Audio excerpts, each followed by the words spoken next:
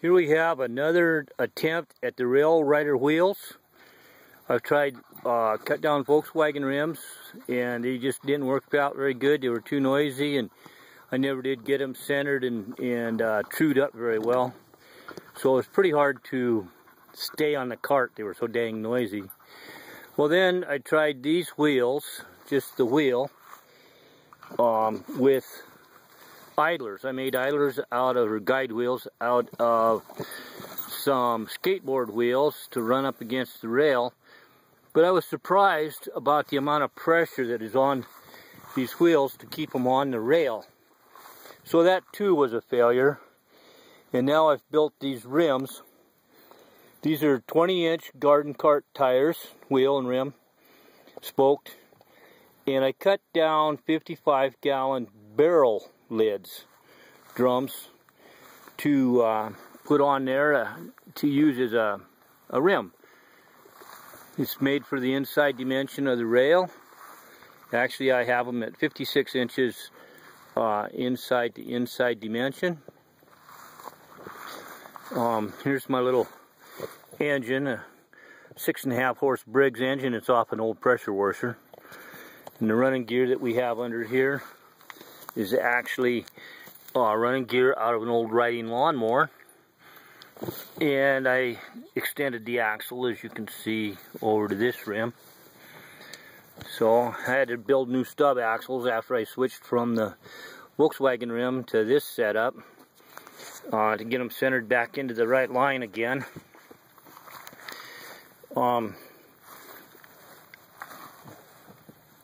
There we go, kind of another straight-on shot of those wheels there. So we're real eager to get it out. It's going to be a couple of days till we get back on the rail again. I can hardly wait to go. We have a beautiful place to go here. It's abandoned track. There's probably close to 60 miles of track anyway to go on there. Well, I'll show you another deal I have here on this rail rider that's unique. It's this lever right here. And that is our steering lever. So it'll turn these front tires one way and the other. Yeah, why would a rail rider need steering? Well, if I want to power over from a parking lot or from or you come to those crossings that are all graveled in and you need to get across them and you don't quite line up on the rail on the other side, you can steer it a little bit and get her back on the rail after you've made the crossing. This was the axle, the front axle, off the old garden tractor that we had. Actually, it was a riding lawnmower, not a garden tractor. I keep saying garden tractor.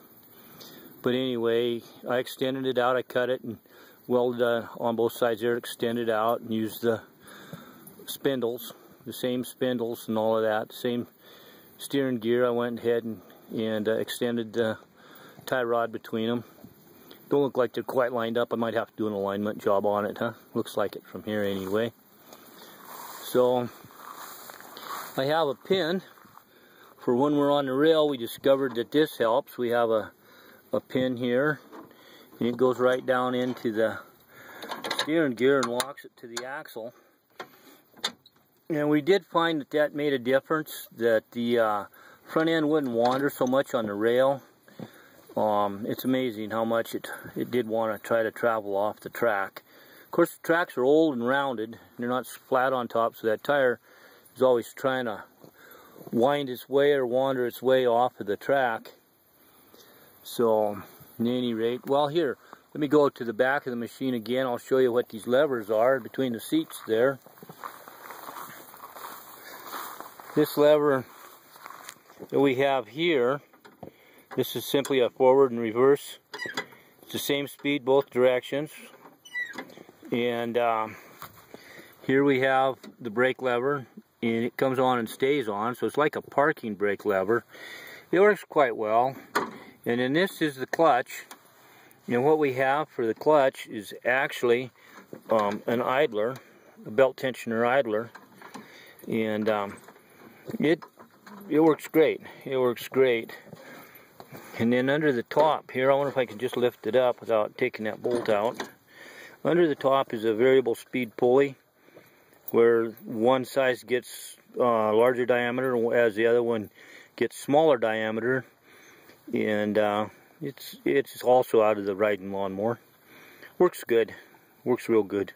You can put it around in low gear, but then you get on the rail and you kick it up into high gear. So far I have only an estimate. It is kind of a slow machine. We're going to speed it up. With the Volkswagen rims that we had on it, it was running, I estimate, about 15 miles an hour. And those were 15.5-inch inside diameter. And now we've gained by 5 inches, almost, close to 5 inches. Well, technically closer to 4. These 20-inch tires are actually 19.5-inch diameter. So we'll get a little more speed out of it. And my next improvement is going to be to have a smaller pulley on the transaxle. Right now it's running a 8-inch pulley, and I'm going to drop it down to a 6-inch if we can't get enough speed out of it on these wheels. So it should be a lot nicer to ride. They're centered a lot better, and they have rubber, so it should be a lot quieter too. Those old Volkswagen rims were like sitting between 4 bells in a cathedral somewhere. We have office chairs, 2 office chairs we got from the dump, and actually 3. We got that one from the dump as well. And then the space this side of the small office chair is where the cooler straps down, so one more person could ride on it. It's about a 4-passenger outfit. If you had a little kid or a couple little kids, you could maybe squeeze them on there too. It's an 8-foot wheelbase on it, and of course 4 foot 8.5 inches wide for the rims. Let's see what else. I don't know what else to tell you about on this old girl. Well, it's all made out of scrap except for the tires that I bought and the brackets, those U-bolts around the tires. Everything else is all out of scrap.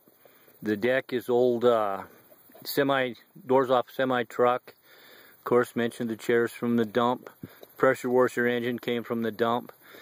I advertised in classifieds and got a used riding lawnmower that didn't run. In fact, it didn't even have an engine in it, but we didn't care. We just wanted those parts.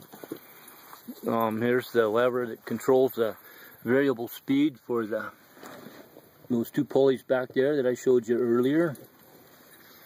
So anyway, well, that's about a good tour as I can get you on this outfit. We're very, very eager to get it back on the rails. We have a lot of rail. We have one rail that goes right over the Continental Divide. It's beautiful. It's called Homestake Pass. We can't wait to get on that. It's probably 30 or 40 miles of rail. Unless there's a bunch of trestles on it, and I heard that they had gates across those trestles. I'm hoping that those gates have been knocked down by now and we can just keep right on trucking. So this is a great place to live. Here's a view of my backyard.